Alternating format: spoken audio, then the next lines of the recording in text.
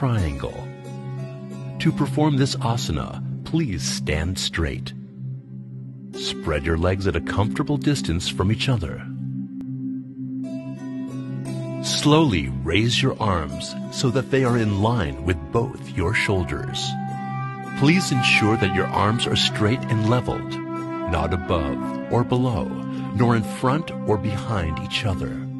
Keeping your left foot straight, turn your right foot at an angle of 90 degrees. Take a long, deep breath.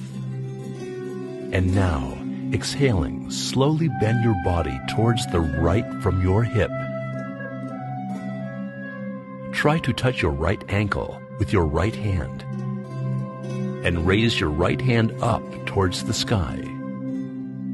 It is possible that some of you may find it difficult to touch your ankle.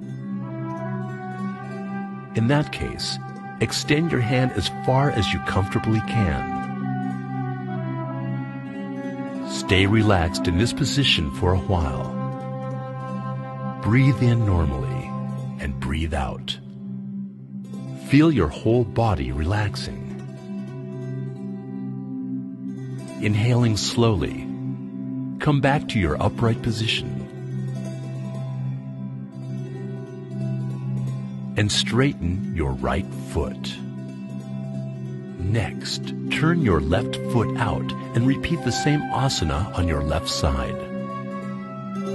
This asana is very simple and useful.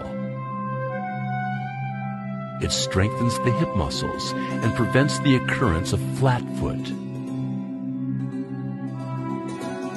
It makes your thighs, shoulders, chest, and spinal cord strong and flexible. But if you have an injury to your neck or back, or are suffering from slip disc or sciatica, please do not perform this asana. When you take in long, deep breaths and exhale, it helps you to remain mentally calm, relaxed, and tension-free.